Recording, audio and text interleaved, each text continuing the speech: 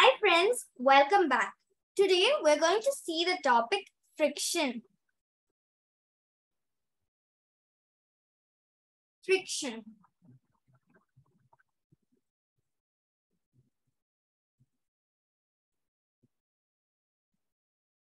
Objectives. What is friction? Types of friction. Fluid friction. Friction. Friction is a contact force. It opposes relative motion.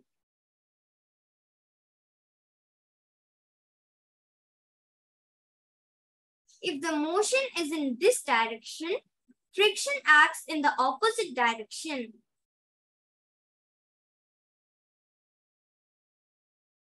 Friction is a necessary evil due to its advantages and disadvantages. Friction helps in holding. It also helps in walking. It also helps in writing. Friction causes the wear and tear of machines. It causes overheating of some machines.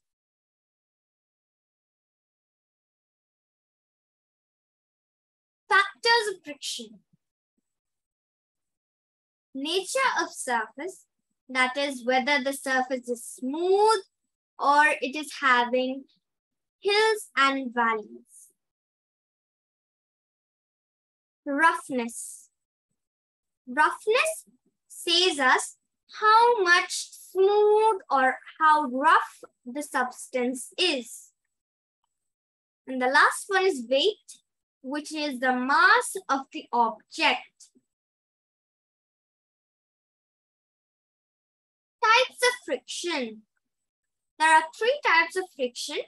The first one is static friction. Static friction acts on an object which is at rest, but it is having two forces which are acting on it at the time it is rest also.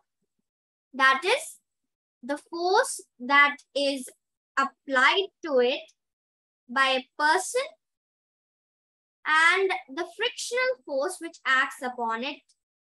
As both of these are equal, the object does not move and stays at rest. The second type of friction is sliding friction. Sliding friction is when the force applied on the object is greater than the amount of friction. So it is represented. The friction has a smaller arrow as compared to the force. So the object is sliding across the surface like a child sliding down the slide. The third and last type of friction is rolling friction. Rolling friction is happens in a rolling object. If an object is pushed from this direction and it rolls in the clockwise direction, the friction acts in the opposite direction and in the anti-clockwise direction around the object. Fluid friction. Fluid friction is the friction in fluids. Fluids are nothing but liquids and gases called together. Fluid friction is also called drag.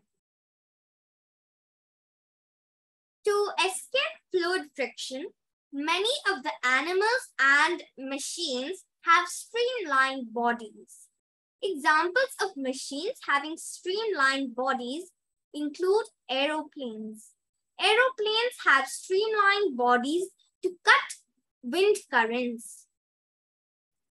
Boats have streamlined bodies to cut through air as well as water currents. The same goes for cars as well.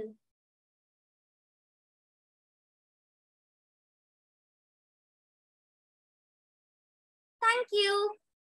If you like my video, please like and share. Subscribe for more videos.